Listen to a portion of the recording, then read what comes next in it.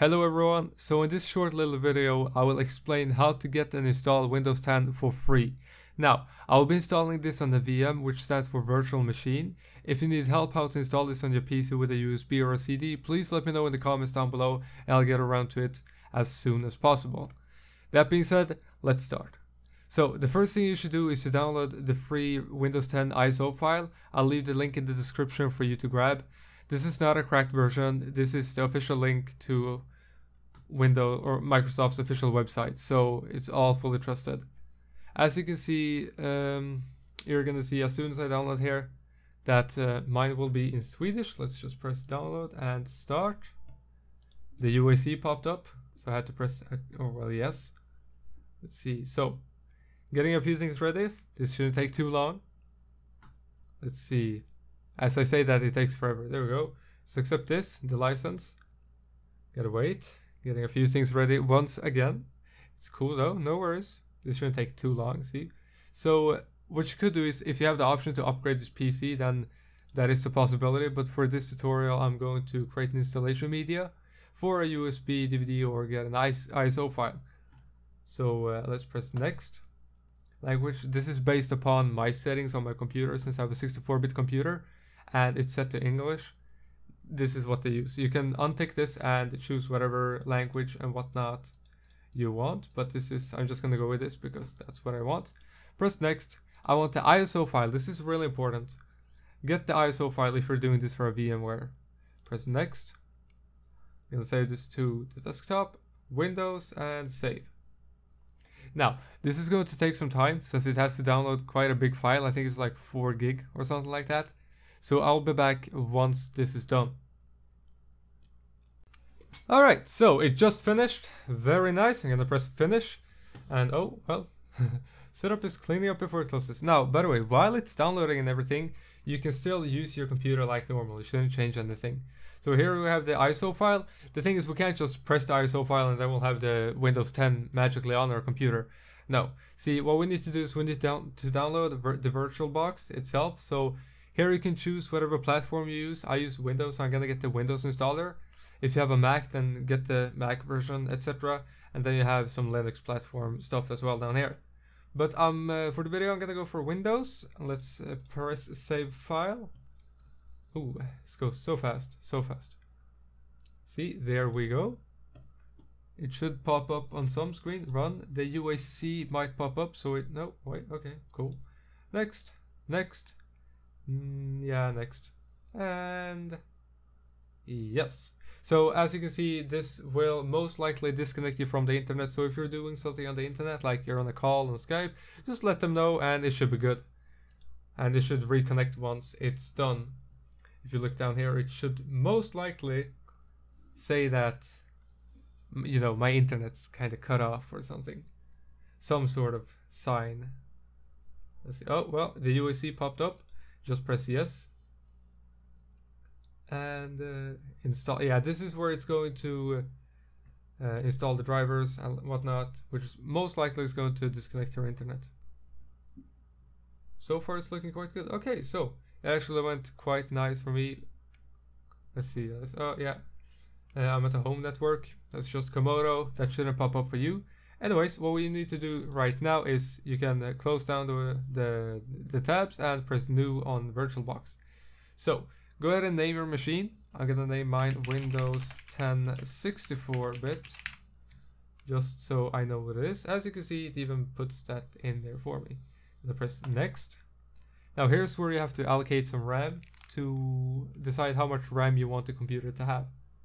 So let's go with 4 gig. Seems fine for this demonstration. Gonna press next. We're going to use a virtual hard disk and press create. We want a this is kind of a personal thing. I'm gonna use VHD, the virtual hard disk, and we're gonna use a let's go with a fixed size, and let's put it at yeah, 32 gigs seems fine, and yeah, just press create.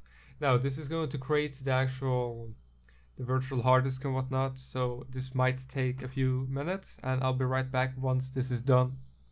Alright, so it's done. I actually had to change the hard drive size to 10 gigs because I just realized that my hard drive was pretty much filling up from other clips and stuff. So if it doesn't work for you, like, just make sure to put in the amount that your computer can handle, because it will allocate the amount on your hard drive. So if you have 10 gigs left, you should probably make some more space on your PC or lower the amount of like hard drive space there will be on the actual machine. So press start once it's done. Let's see. Oh wait, never mind. See, there's like, we can't because we don't have a disk yet. So what you need to do, I'm sorry, close this down, power off the machine. Okay, right click, settings. Then we need to head over to storage, and where it says, see, it says empty on the CD thing. Press this thing, choose virtual optical disk file. Go to wherever you saved the thing. I am gonna choose Windows because I saved it on the desktop. So that's the file. Press OK. Then you start a machine. Now this shouldn't take too long. Let's see. Let's make this a bit bigger, shall we? All right. Very nice. As you can see, Windows is starting up. Now we need to actually do the installation process of installing Windows. Shouldn't take too long. Let's see. Okay, I'm gonna go with keyboard Swedish, so I can make things a lot easier. Next, install now, and it should start the setup. All right, so this thing will pop up, the Windows setup activation window. What you need to do is, if you do not have a Windows 10 key, which you can buy cheaply on the internet or in the store, what you need to do is you need to press I do not have a product key. Then select whichever here you want to use. I'm going to select Windows 10 Pro. Next. And this is going to take a few seconds. And I accept. Next. And then custom install Windows only advanced. Then you need to select this the hard drive that you made earlier, the 10 gigabyte one. Then just press next. It's really that simple to restore a computer as well. Same installation process, but instead you do what you do is you need to format the disk. I will make a video on that too. But now we will let this install, and I'll be back once it's done.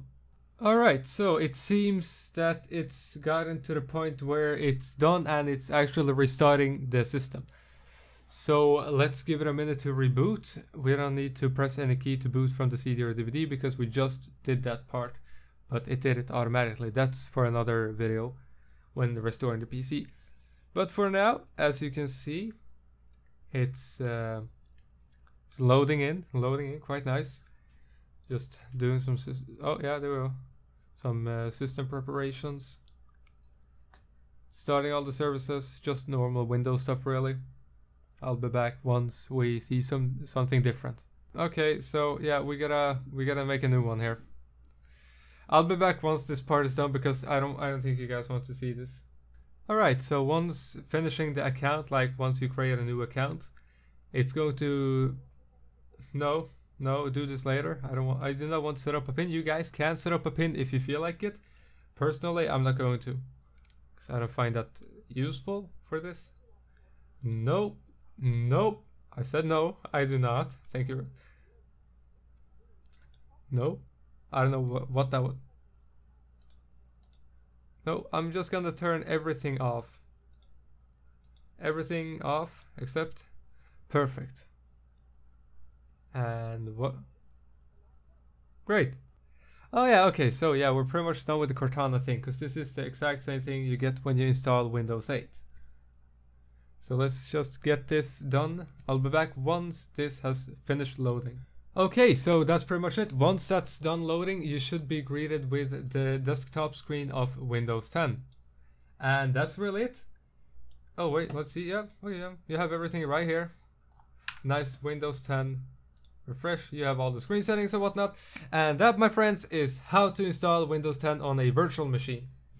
If you have any issues with this, feel free to join my Discord server and ask me any questions that you want, and I'll be sure to answer them for you if I'm in the Discord. I'll be leaving the Discord server down below in the description, so you can easily join, as well as the other links for all the links in the video. That being said, I hope you enjoyed the video. If you liked it, feel free to leave a like and please subscribe because that helped me out a lot. And yeah, take it easy. Peace.